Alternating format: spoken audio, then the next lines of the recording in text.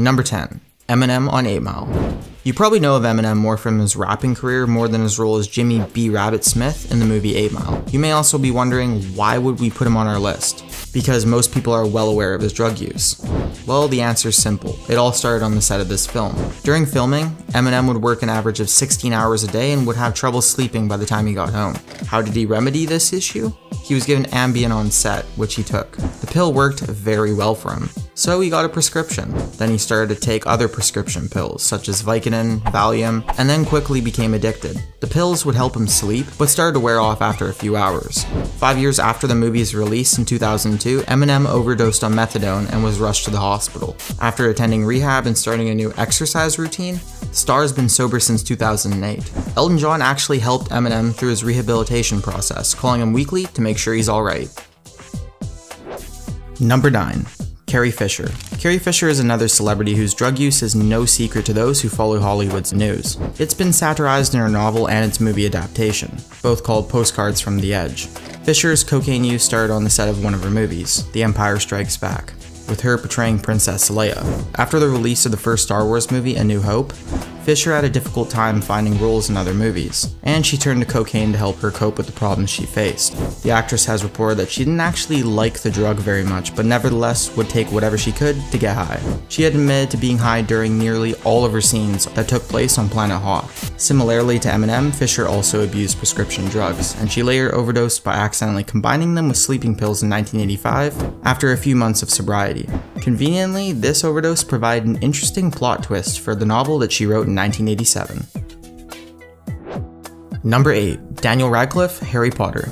That's right folks, child star Daniel Radcliffe struggled with alcoholism while he was fighting off Death Eaters as one of our favorite wizards, Harry Potter. Well, he never actually drank anything on set, except for the Three Broomsticks' famous butterbeer. Of course, the young actor has told reporters that he would often show up to work still drunk from a party the night before. He turned to alcohol to cope with the difficulty of adjusting to a life of fame, as well as his fear that he would not be able to continue acting in the future. After his role as the Chosen One came to an end, it turns out that you-know-who wasn't the only reason that Harry always seemed to be going through a rough time, and the actor has had some very real problems of his own to deal with as well. According to Radcliffe, there are several scenes in the movie where he is obviously intoxicated and not all there. In 2010, Radcliffe found a way to control his drinking on his own, and has thankfully not had any problems with alcohol since.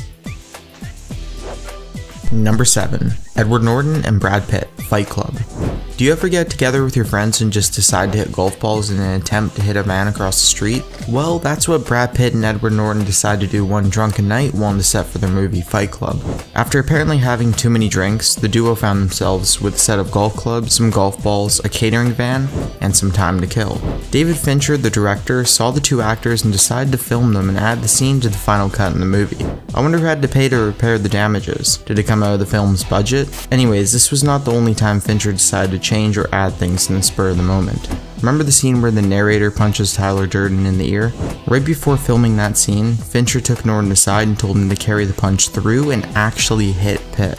So in that scene, Pitt's expression is showing real pain, and Norton's is showing real amusement.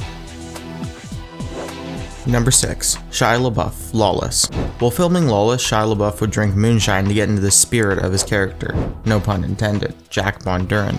His character in the movie was a bootlegger who sold and drank moonshine during the Prohibition period in America. The actor compared the feeling he got from drinking moonshine to heroin, saying it gave him a similar feeling to the drug when he drank it. He described it as a rough sort of high. LaBeouf's behavior during filming was apparently so bad while he was drunk that his co-star Mia Wasikowska actually tried quitting. This is not the only time LaBeouf has done strange things in the name of getting into character.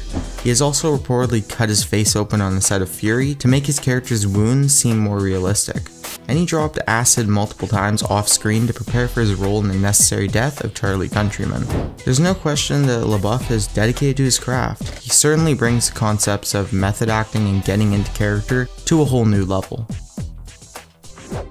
Number 5. Anna Kendrick, Drinking Buddies. You might suspect from a title like Drinking Buddies that some of the actors in this movie might not have been 100% sober all of the time. I mean, what difference would a little bit of alcohol make when you're pretending to be drunk anyway? During filming, the actors drank fake beer as well as real beer, although it must have slipped everyone's mind to give actress Anna Kendrick a heads up about this minor detail. She started filming a bar scene with the alcohol-free drinks, but wasn't told when they switched to the real thing. About halfway through the take, Kendrick was completely drunk from playing a drinking game with her co-stars, and not realizing that the beer she was drinking wasn't alcohol-free. At least she didn't need to worry about remembering many lines while intoxicated, as that particular movie relied heavily on improv. Despite how well the scene ended up going, the actress has reported that she was less than comfortable with her improvised drunkenness. Maybe next time she'll be sure to confirm that her drink is non-alcoholic before she downs it on set. Number 4. Ethan Embry, Can't Hardly Wait. Do you remember Can't Hardly Wait? That comedy from the 90s about teenage drama and graduation that starred Ethan Embry? Well, if you can, then you're a step ahead of him, because the actor has stated in interviews that he actually can't recall a single thing from the movie, except for 2 things: the fact that there was a party and a single conversation he had with the director. In the 90s, Embry smoked a lot of cigarettes and marijuana, and was extremely high throughout the entire filming process for the movie. He's even described himself as smelling like a walking ashtray because of how much he smoked during that time. We can all assume that this is a pretty accurate description of how he smelled by the reaction of his co-star, Jennifer Love Hewitt, who reportedly gave him a box of breath mints before they shot their kissing scene. Way to be subtle about your thoughts on Ethan's scent, Jennifer. But I'm sure Ethan didn't mind, and if he did, he probably doesn't remember it. Number 3. Wesley Snipes, Blade Trinity. Wesley Snipes is an actor best known for his deep voice and his role in the Blade movies as the title character. His behavior on the set of the first 2 movies wasn't too bad compared to the third, during which the cast and crew started having some pretty severe problems with him. The actor would smoke marijuana in his trailer during filming, and his behavior slowly became worse and worse as filming progressed. He reportedly hated working with Ryan Reynolds, and when he was high, he would actually chase his director, David Goyer, all over the set. His stunt double filmed most of the scenes for this movie because he would refuse to leave his trailer unless he needed to do a close-up shot, which would be the only time he took a break from getting high. His behavior continued to get worse until he began to actually refuse to communicate with the crew face to face, and would instead use post-it notes to leave messages for Goyer. Based on what we've heard from how this actor behaves behind the scenes, I think it's safe to say the cast and crew were relieved when the director finally called it a wrap. Number 2. Dan Aykroyd, The Blues Brothers. This one may come as a bit of a shock considering that Canadian comedian Dan Aykroyd was involved in many family-friendly franchises such as Ghostbusters, and has even made appearances on Saturday Night Live. But nonetheless, the actor did in fact partake in drugs while on the set of the 80s comedy, The Blues Brothers. While everyone knew about his co-star John Belushi's drug problem, most people assumed that Aykroyd was clean. This assumption is in fact wrong, and the actor has openly admitted to doing cocaine on set. Most of the cast and crew did the drug to help them stay awake during the many late-night shoots, and there was even a portion of the film's budget set aside specifically to supply cocaine to the workers on set. In respect to his drug use, Aykroyd has said that he only participated to get through the many late nights, and luckily he never became addicted to the stuff. On the other hand, Belushi, his on-screen brother, quickly became hooked on drugs, and unfortunately died in 1982 from an overdose on cocaine and heroin, 2 years after the hit comedy was released. Number 1. Kevin Nealon and Justin Kirk, Weeds. And here to steal the gold, or, well, green in this case, are Kevin Nealon and Justin Kirk from the TV show Weeds. Similarly to Drinking Buddies, how surprised can we really be that actors got intoxicated on the set of a show about a drug-dealing mom? Someone had to sneak a little something from the stash every now and then, right?